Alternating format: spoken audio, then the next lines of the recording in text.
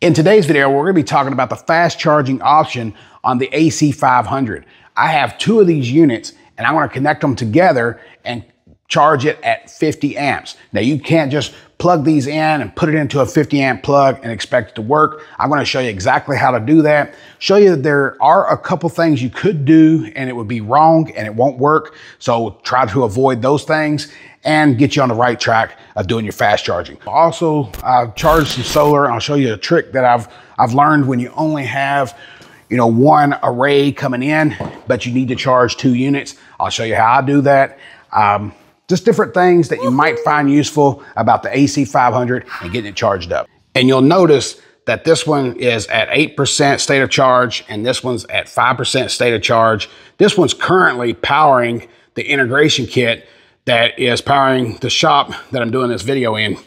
And we're gonna plug it to this 50 amp plug that did come with the integration kit. I have a video on that showing everything that you need to connect these two together, and it will include these cables here. So if you want to check that out, I'll put a link in the up right-hand corner here so you can see that.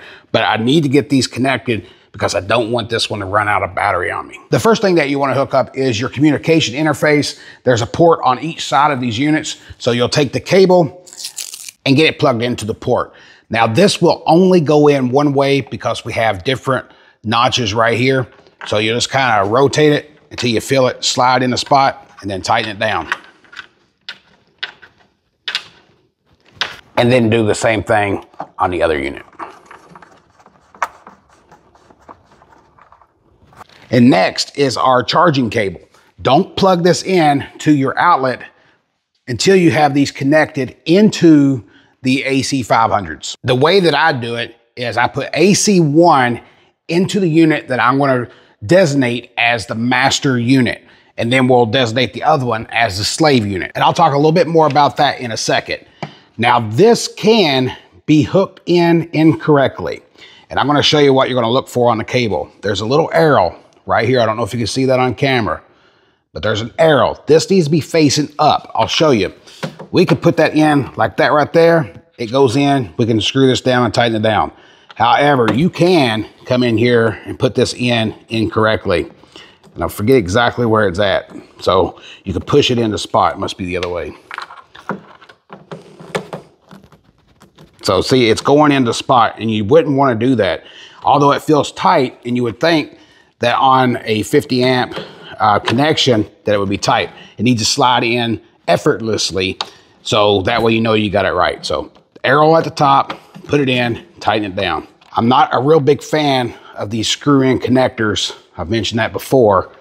Bluetti is changing over to a push-in connector on their smaller power stations, but I'm not sure if that would work on these bigger power stations. Arrow at the top, lift. You'll see a white dot at the top as well. So arrow to the white dot, push it in, tighten down.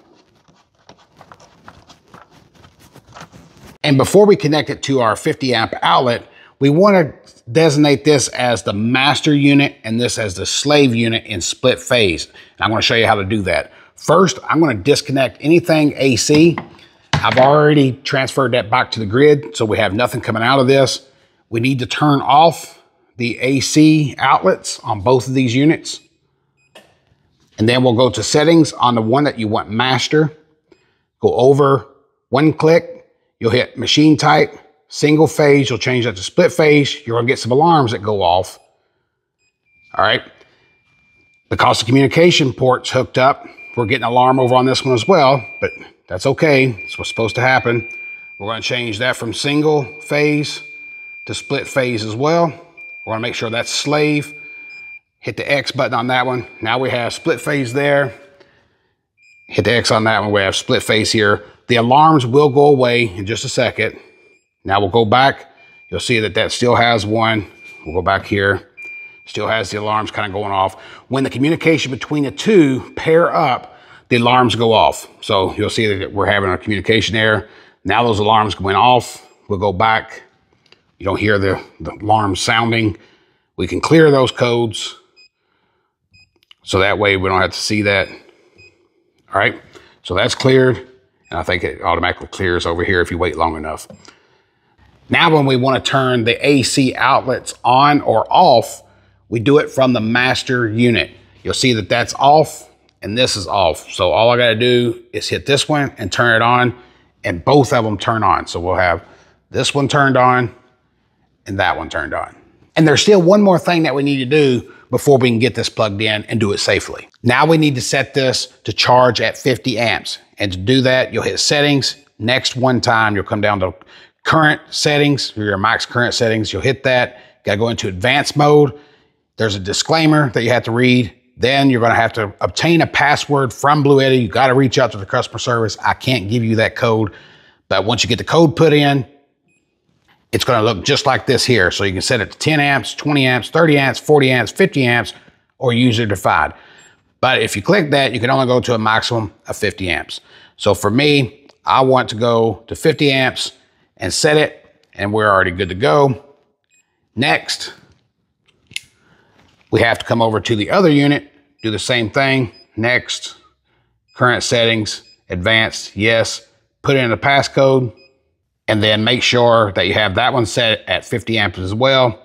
Then we'll go back and we are now safe to go plug the 50 amp plug-in. And because our 50 amp plug is being fed directly from the main service panel, we need to turn this 50 amp breaker on to get power down to the plug and into the units. You'll probably hear some clicking going on, but then we got some grid charging happening here and grid charging happening over here. But we got 3,000 watts here and 1,500 watts here. Because there's an imbalance, it's automatically gonna charge which one that it thinks it should be putting the most power to. So I did want to point that out because when I first did this, I thought something was wrong because they weren't charging at the same rate. That's because the state of charge is off. It's not 100% accurate state of charge because we got 6% over here and 5% over here. We got a much stronger charge happening on this side than we do this side at the current moment. But we are charging at around, say, 4,700 watts, 4,800 watts. We're at 1,550 there and 3,200 watts over there. So around 4,700 watts is being brought in to charge these units at 50 amps.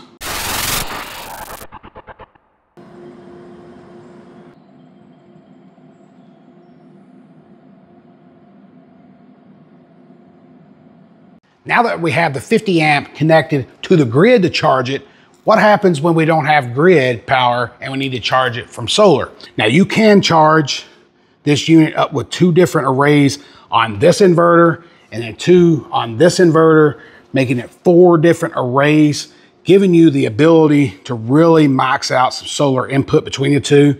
I've got a small array for these 2 units. I set up on 4 400 watt Aptos solar panels. And currently, I'm just using the 30 amp outlet to power my shop. So I just plug this in, the AC's on.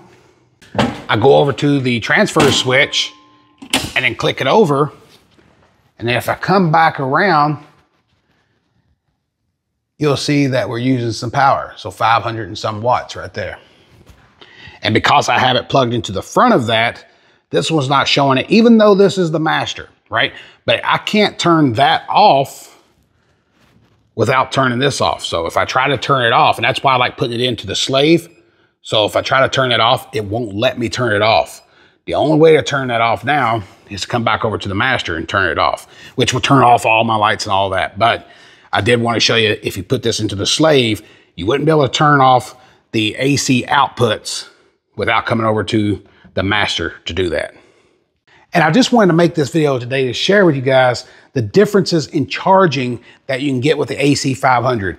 You can get it from 10 amps all the way up to 50 amps if you're using the grid to charge it. You could do that from a solar system if you only have 1 array, or if you have 4 arrays, you could charge this up and do it fast. Hopefully I was able to provide you with some type of information that you found helpful. And if you did, smash the thumbs up button. It really does help me out a lot. Hope to catch you in my next video.